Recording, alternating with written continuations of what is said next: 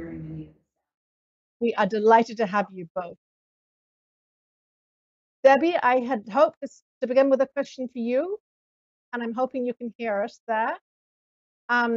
I gather, I watched last night your 2019 account of how domestic violence is a personal issue for you.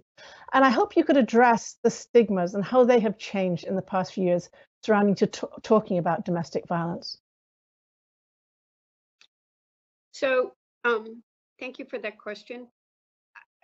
You know, it's still really hard for me to talk about my own personal situation, and I never know how I'm going to react as we have the discussion.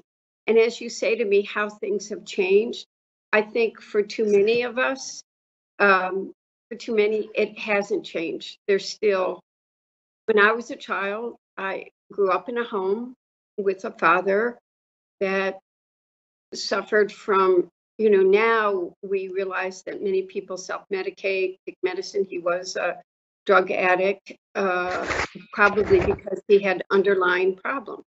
And his mood swings, his temperament could result in very angry situations where the presence of a gun in our home was very dangerous. And there was more than one occasion where we really thought that we would die. The hiding in the closets, my mother running from the house, my getting in between them, trying to grab the gun, trying to keep them from killing each other. The nights he would take the door handles off all of the doors so we couldn't escape. There are a lot of memories. And I called the police then, and they wouldn't even come because it was our father. It was a family that everybody knew. And you didn't think things like that could happen.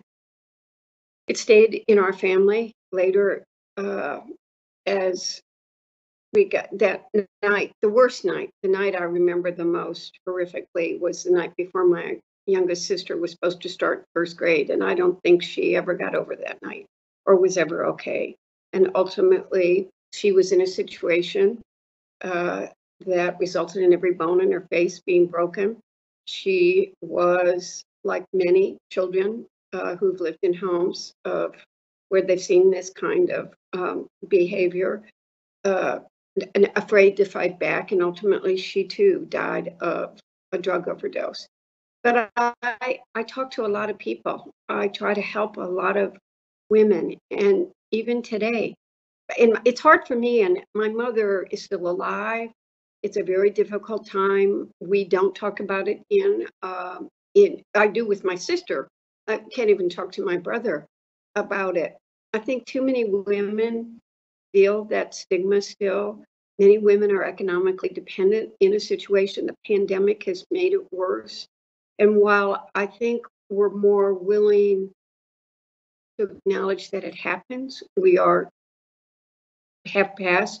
We need to reauthorize, but they did pass the Violence Against Women Act in the Congress. It needs to be reauthorized. We passed it in the House. It still needs to be acted on by the Senate. But I still think for too many,